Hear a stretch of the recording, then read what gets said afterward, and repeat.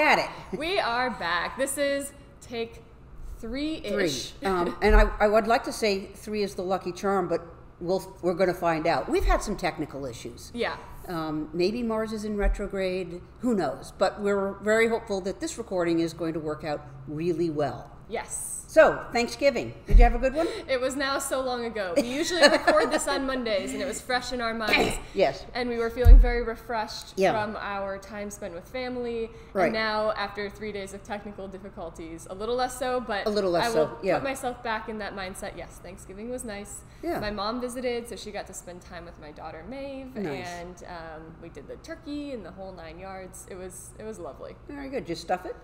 We did not. Well, Cody put some citrus fruit in there and like some sage and stuff. Okay. It was good. And I'll tell you what was even better was making the soup afterwards. Oh, you... I did like the New York Times-ish. It was like a barley and turkey soup, and Right. I still got some, and it's really delicious. Yeah, I have some for lunch today. I did the same thing, and I had a 22-pound turkey, so I got a lot of... Yeah, no, you that had a worked lot out. of family. Yeah, I was over in Conway, New Hampshire, and saw my our daughter, our son-in-law.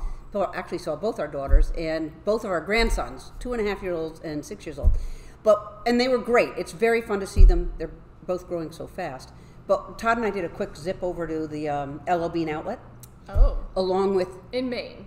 No, it's there's an outlet in North Conway. Oh, okay. Where there's every kind of outlet you can imagine. But it was a 3-ring circus. We did that on Friday after Thanksgiving. It was packed. The whole place was packed with all the different outlets. But here's my quick thing. I go to LL Bean to buy socks because I look for them on sale. Yeah. And when I buy socks, they're always got that little plastic tag that holds the 2 socks together. And you're using your teeth or a scissors to disconnect. Yeah. LL Bean had theirs wrapped with this. You took this off, Let me see and this. the 2 socks were on. There was no plastic little tag. Just this held them together. And you could use this for your hair. Yeah, if I had more hair. But yeah, have you ever heard of that? No, I think that's great. Brilliant. Little clever. Yeah. Anyway, great Thanksgiving. Awesome. Yeah. Well, and we want to say thank you to everybody who shopped our Thanksgiving, Black Friday, Cyber Monday deal. I think we had a lot of distraction from our families by all of the orders pinging in, which was just, we felt very grateful. And thank you very much for considering us. We really appreciate the support. It's this has been a humbling year, so thank you. Yeah. Yeah. We thought we would also, on this Millcast, take advantage of a suggestion that one of our viewers put in. Her name is Lynn. And she, we've been talking about making tracks, which we have a lot of different types of yarns that we make available. But making tracks is probably it's our original one. And we've talked about it a lot, but we've never really explained, what is it? How are you doing it? So it's not that we're going to go into the whole how do you dye it, but we kind of want to explain what is making tracks. And we might, that could be fodder for a future podcast. Yeah, absolutely, Millcast, absolutely. I want to show you first what we're making it out of. This is commercial comb top, meaning we're not getting this from a farm in New England, which is what most of the stuff we're working with is raw wool from area sheep farms. This is actually bought from a wholesaler out of Boston, a great company, Lindsay. This is American wool. It's mostly Falkland Corriedale, and as you can see, it's fat, thick roving, and that's what enables us to dye it. Our machines don't produce fat roving, and we need the fat roving to be able to hold up when we're putting it in the pot and putting all that dye on it. So I want to show you what happens. So there's the raw, and I happen to have a before and after because we're right in the middle. So here's one. This is a new colorway we're working on. And when you look at it, you kind of go, okay, it's sort of blotchy. All of a sudden you got this random color, then this random color. Okay, yes, this was dyed in the pot and dried, and that's how it came out. And when we say dyed, it was very much like hand sort of painted. And we do them in small batches, about 5-pound lots. And, we're taking multiple different colors that we custom mix, and then we are sort of hand working it into the yarn or into the wool, which is why at any given point in that stack of roving, you're going to have different effects, which means every single skein is going to look different. But you can see some of the colors just in little sections. So that's this on the before. it was in the middle of pin drafting, and I thought I'm going to stop and show you what that looks like after it goes through the pin drafter.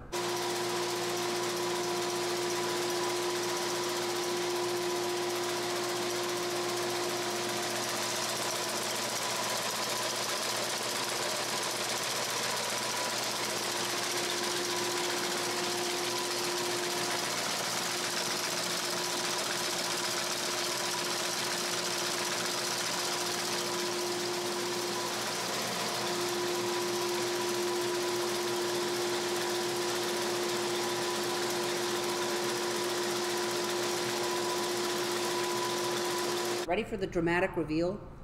This is after it's been pin drafted. Ooh. The colors are softer, spread out, they're elongated. So that's the exact same stuff I was just showing you, but so now instead it's been... of like if you want to hold up like a splotch, like right.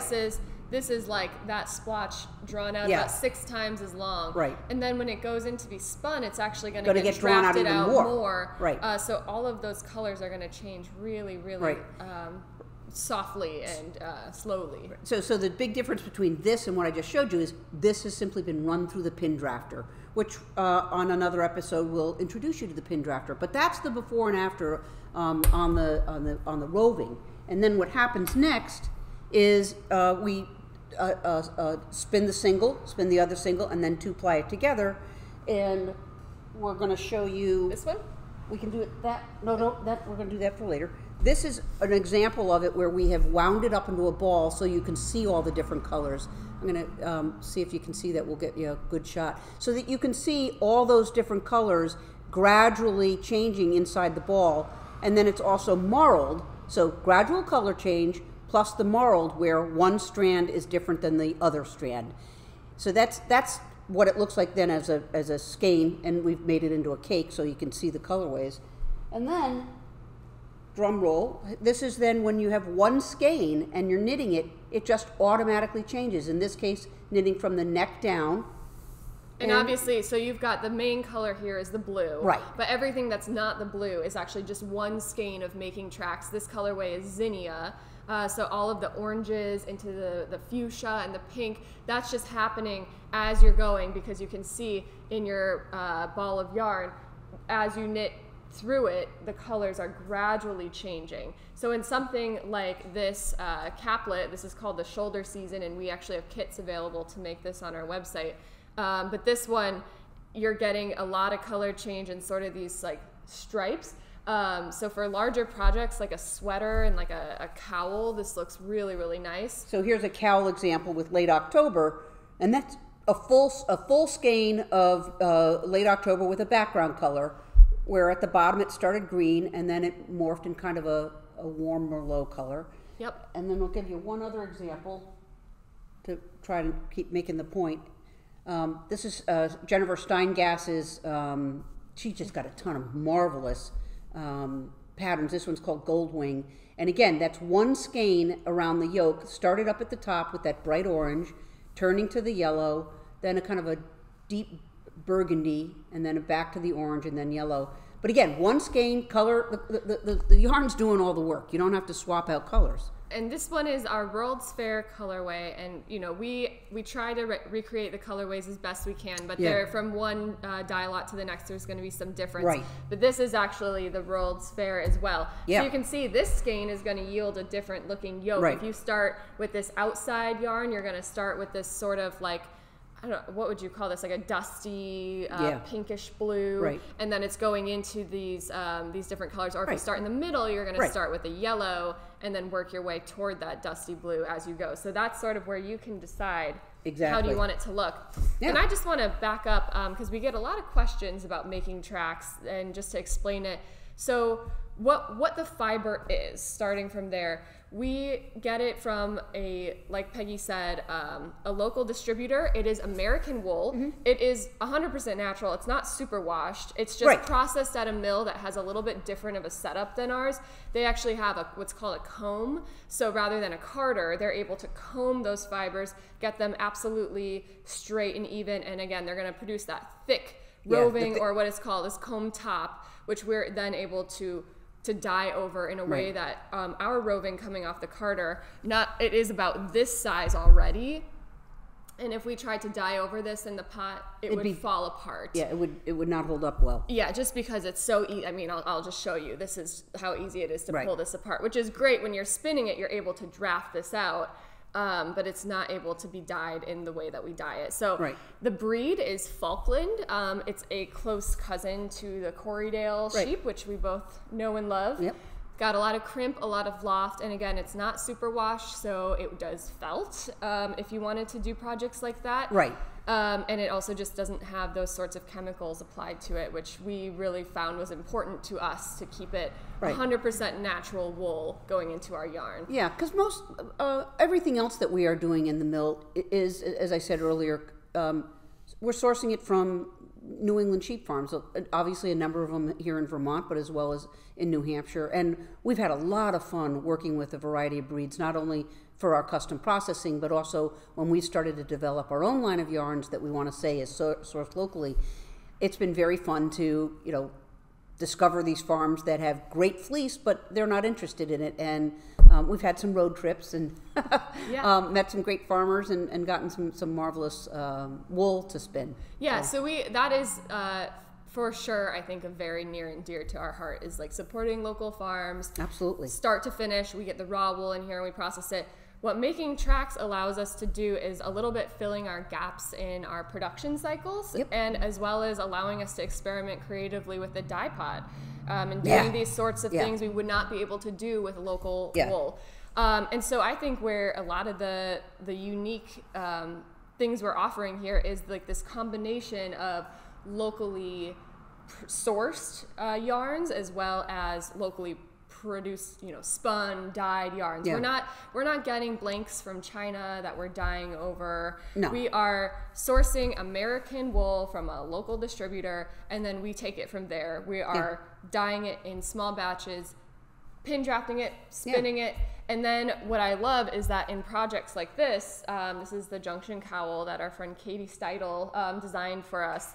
It's actually using as the main color a local yarn, and then Making Tracks adds that like pow of color that is, we know, really exciting to all of you knitters out there and us as well. And again, with this, it's two skeins of, this is a local wool, that's the main color is the blue, and then we've got our Making Tracks as the contrast color. So I think that's a really fun way to, both support local farmers and get this sort of variegated marled yarn that you don't see very many smaller producers being able to do. Right, you can't do it without the pin drafter.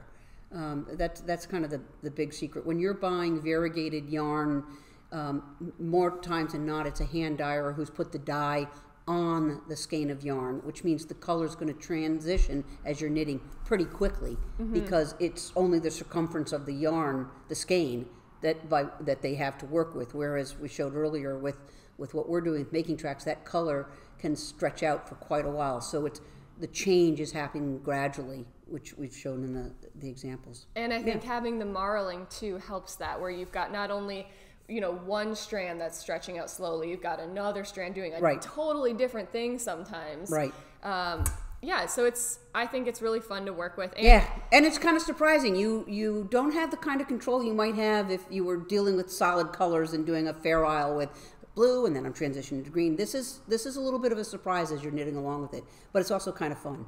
Yeah, I like to say, like when I was knitting the Andrea Mowry night shift out of our Making Tracks, I sort of took I really wanted to knit that pattern for a long time. Do you want to show it? Sure, we can show it. You have it there? I do have it. Great. So this is the shawl. This is the shawl. We get a lot of admirers. Look at that. Isn't that crazy? Yeah, so I had wanted to knit this pattern for a long time. The pattern originally called for spin cycle yarn, and as we were opening a mill, this sort of caught my attention, and I thought, if we could do something that I could knit this pattern out of, that would be so great to do it with our own yarn. So we made 6 different colorways, and I just sort of, as they came off of the bobbin, started knitting with them. And you know what, people ask, like, what are the colors that you use? And some of these we aren't making anymore, but I just tell people. and let's be clear, the reason we're not making them is that we didn't keep track of the recipe. In the very beginning, I was like, how'd you do that? I'm not really sure. I know it involved red. I can't tell you much more than that. We're much more organized now, and we actually have a scale, and we're weighing out our colors. But all that to say is, like, all of these 6 colors were just very high contrast from each other. Right. And I think it was just so fun for me. Like, the pattern's really simple, and it's mosaic knitting, so you're only holding one strand at a time. But I don't even have, like, a cake maker at home, so I'm winding balls by hand. And I had a great time standing there. Here comes the purple. Yeah, looking at the yarn, seeing what's coming next. And then when you're knitting, you know, this is a pattern you can very much zone out and watch TV while you're doing it. But when you are seeing that yarn change as you go, it actually makes knitting a pretty simple pattern very exciting. So I'm going to have to try this sometime. This is a commitment, though. They also make, there was like a little... Oh, that's right. She's got a cowl with a kind of a point. Just 3 skeins. With the same technique. Same technique. And somebody I saw knit it actually out of, I think it was our Clennon Cotswold as the main color, like going through it, and then 2 different colorways of making tracks, which is a different effect, because you have just the background being variegated, the contrast, rather than the foreground. So... Cool. That's that. We hope we answered some of your questions about... about making tracks. Hope it makes more sense. And if you haven't tried it, give it a try, now that you know what it is exactly. And I'll say one of the big challenges with a yarn like this, the variegated marled, is, like we said, every single skein is unique, 100% unique. Even within that batch. It isn't just batch to batch. Even within the batch, there's a lot of variation. Yeah, there can be. Some are a little more similar than others. Right. But so we do have retail hours and we do events. I think that's why people love to come and shop in person. They can pick out their exact skein that they want. Right. If you don't live close enough or you can't come visit the mill, we're happy to help you over email. And if you just like a color family, we usually post about 5 different skeins within that family. Right. You know, it's kind of fun to just surprise yourself with a skein in the mail. You get what you get, but yeah, give it a try. Give it a try. Okay. All right, shall we let folks know what we've been doing in the mill?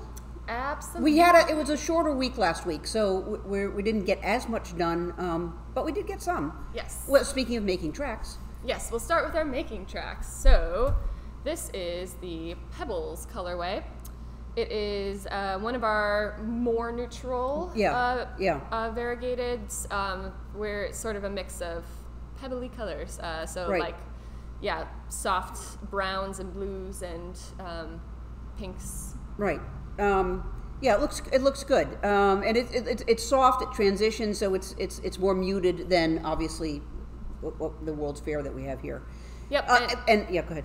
Well, I was just going to say, this one originally I think sold out with the help of our friend Tammy at Wing and a Prayer. Yeah. Thank you, Tammy.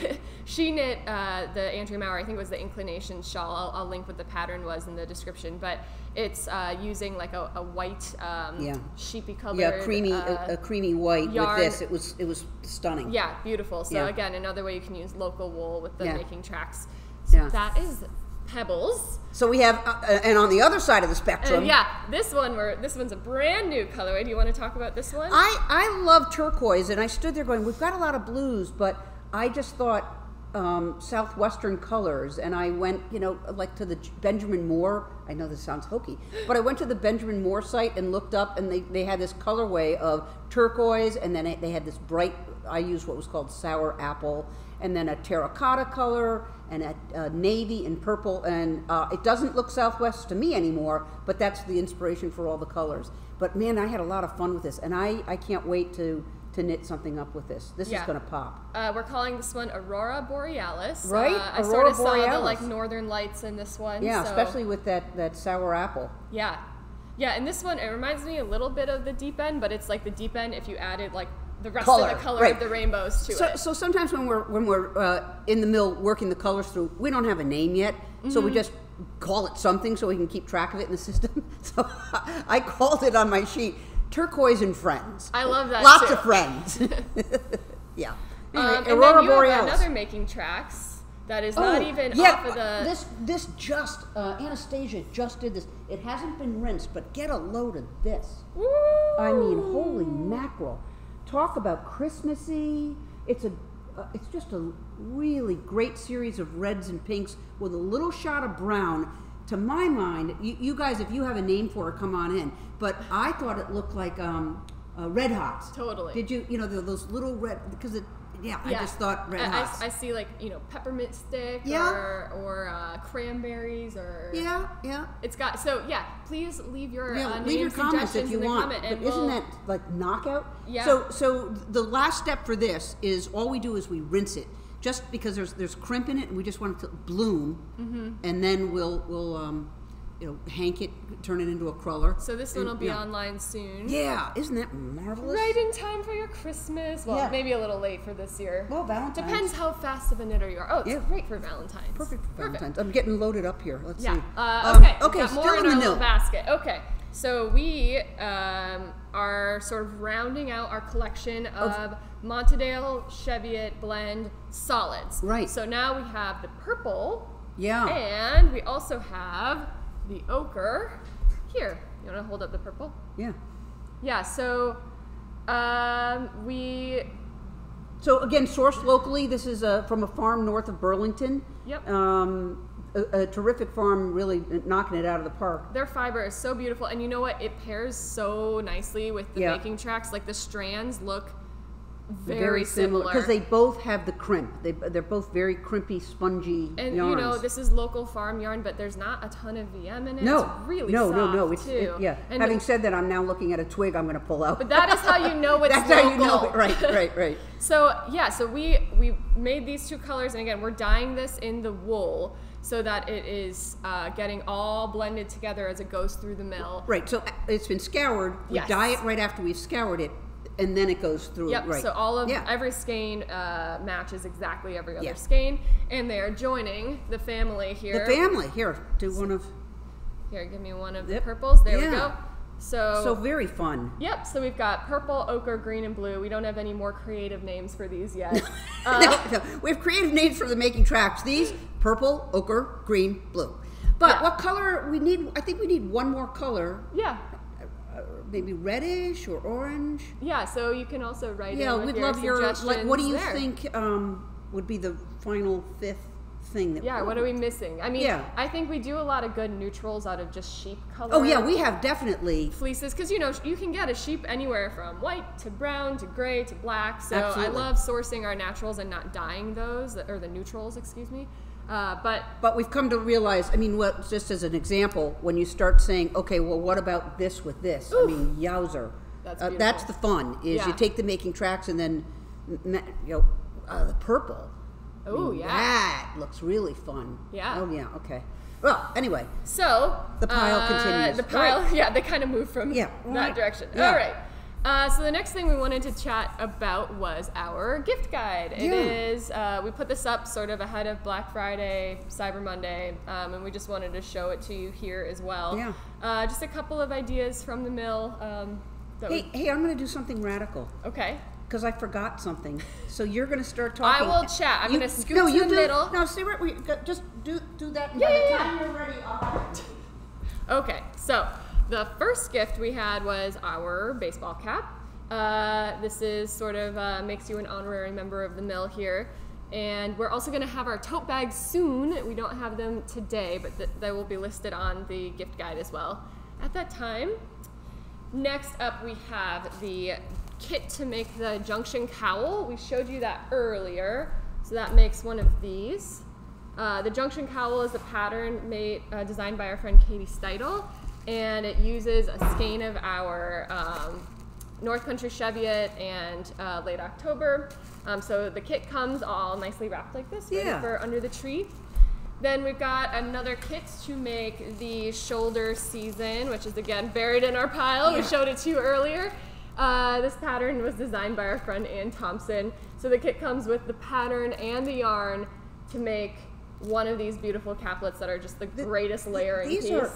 These are really, you can wear it just like this. You can wear it under a coat. It just adds that extra little warmth. You know what I love that for? It was a warm fall for our Fiber Festival season. Yeah. And you want to show off your knits when you go to Fiber Festivals, but I couldn't put on a sweater by the time noon rolled around. And these, I think you put them over a sweater, they are like incredibly nice as an extra warmth layer. Yeah. You wear them without a sweater and you can still wear knits when it's like 70 degrees. So it's great.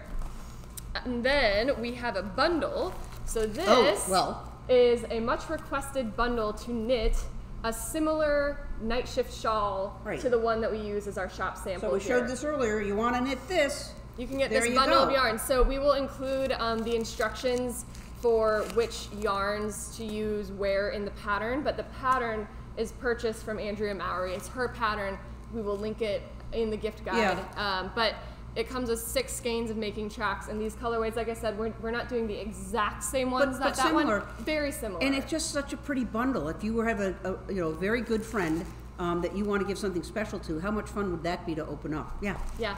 Okay, and then what I ran up to get. You want to show it? So our last, as you can tell, this sort of goes from reasonably priced to we've mentioned it, and we'll go into them in more depth later on. But we have 2 different retreats that we're going to do in 2023. One in July. And it's sort of Vermont fiber retreat, but also there'll be very, very good food, local food. So that's come join us for a retreat, or come with a friend. Yeah. All right. All right. So that's good. All right. That's what's going on at the mill. What's going on with you as far as your knitting? I am knitting. Here it is. I was so intrigued with what Katie had done, but I wanted to know what would happen if this didn't have a neutral background. And I just knit up this. This is with the Montedale green that we showed earlier, and it's Valley Fog background. And Valley Fog, like the Pebbles, is a very subtle, muted, so the transition's very subtle. Right in the middle there, it goes to a little bit of a blue. And it's very dense because I did it on size 5s, and I call them capillaries, and that's not what it is. What's the cable? Caliper cables. Caliper cables, which I had never heard of, didn't know how it worked. I read Katie's instructions, which were crystal clear, but I'm a visual person. I YouTubed it. Boom, it was right there, clear as could be. And it's a two row repeat. And I'd say by the 3rd row, I was like, oh, I got this. And then you can just mindlessly keep going. I love how the colors change as you go. And it's a very different effect to this. But it shows you can choose any solid with the making tracks, and you're going to get a nice... So I had a lot of fun with that. That's beautiful. Yeah. I finished the project I started last week, which, oh man, for a newish mother, this is like a feat. Thank you, Grandma, for visiting. So these are the mittens I talked about in our last Millcast. They are felted. I knit them out of my hand spun from I think my first couple years of wool from when we used to have just sheep. Yeah. So they're knit out of Corriedale, hand spun, and I have a little clip to show you how the felting went, and then we'll come back and discuss it. Oh, I love it. Okay. So here I am. I've put the mittens in a pot of boiling water. And I just added a little bit of dish soap, and I'm agitating it with this wooden spoon. We'll see how it goes. I've never done this before. Taking a suggestion off of one of our Millcast subscribers to see if this will give me more control over how much felting happens. I don't know that I'm seeing much yet, and I don't know how much it's going to take, but we'll report back. Well, we've moved on from the wooden spoon method. It wasn't going as fast as I wanted it to, so I'm experimenting with putting them into hot bath, cold bath, putting them on, doing a lot of this with some dish soap. I think we're getting somewhere. It is taking a long time. Yes, so I had a little fun in the kitchen. Peggy has done a lot of felting. She just makes a bunch of hats, and you've knit these mittens before, and you use the washing machine. I use the washing machine because I feel that usually I have to run it through twice. So on the first cycle, you kind of know where you stand. Yep. I've had a lot of luck using the washing machine. The key, if you're doing it in the washing machine, is you can't have anything else in the machine. Right. Because, if you use a T-shirt or a dishcloth, the little lint will get embedded into the what you're felting. Spoken from experience. Oh, big time. Yeah. Nothing like sitting there with the tweezers trying to pull out cotton. Yeah. Yeah, so I just put these on, and as you saw in the video, it was just by the end of it dunking them into an ice bath, dunking them into the hot water, dish soap, and I think they could still be felted more, but it's good enough. Yeah. And I think I kind of want to embroider a little bit on the fronts of them, maybe with some of my Moret yarn. So we'll see. These might make another return in the What Are You Knitting? Yeah. That's I got to say, sometimes when you're working at a mill all day long, the last thing on earth you want to do is handle more wool. On the other hand, I am having real fun discovering the colors that we're playing with. I know, I get so excited, and also, you know, it's our job to look at our social media and see what are you all knitting with our yarn, and I often see things. It's I'm like, humbling. oh, I want to make that so bad. Yeah. But it's nice to see what you all are making. There's some new ones that have just gone up. I'm like, oh my God. Yep. Yeah, so, that pressed flowers is... pressed flowers with the making tracks looks so amazing. It really does. It really does. Yeah. Well, we thank you for watching. Hopefully we have fewer technological difficulties and we can get this out to you a little earlier in the week next week. Yeah. But we'll keep making them and keep leaving your comments about please do. They've been very what you helpful. want to see, ways we can improve, and thanks for watching. Yeah. Take care. Bye.